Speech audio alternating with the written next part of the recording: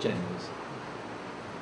Does that mean then, if I am repentant in my journey, recognising where I'm at in soul condition, that those spirits that are attracted to me, that I'm very aware of, there are hundreds of them, in my repentant state, does that then help them to feel repentance? In my communication and my desire to go to God, is that then imparted to them as well? Not automatically, because in the end a spirit has its own desire, it has its own free will. So many times what happens is we may be working through an emotion as a person on earth, and a spirit may be connected with us just because of that one emotion. So let's say the emotion is one for yourself, rage. All right, so there's a rageful emotion inside. Well, let's pick murder. Because there's lots here.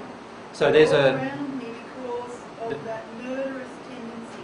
That's right. Hundreds of them. That's right. So the emotion inside of you is one of, feeling so rageful that you're almost willing to go and commit a murder. Does that make sense? And that in itself will attract a group of spirits who have murderous tendencies. Now, they won't look at the rest of your condition. So they won't, unless they have a pure heart, they will not look at the rest of your condition.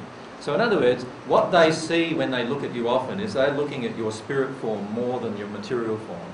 And what they'll see is this huge amount of anger and rage in you, right? And so what they see it as a colour. And they know that anyone with that colour, they can connect to and influence. Does that make sense? Well, in the case of murderous tendencies, it's like a bright burgundy red. But it also has shapes of arrows and everything coming out of it.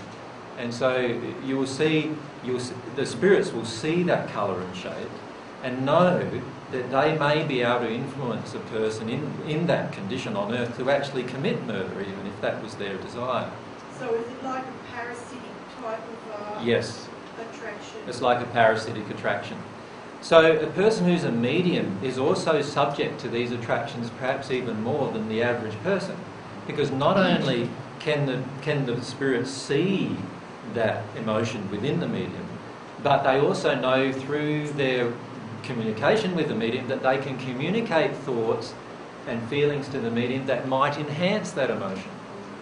Yes, they do. And that's what happens with you quite a lot. So the key within yourself is to actually deal with the core emotion, and we'll talk about that later in the session today.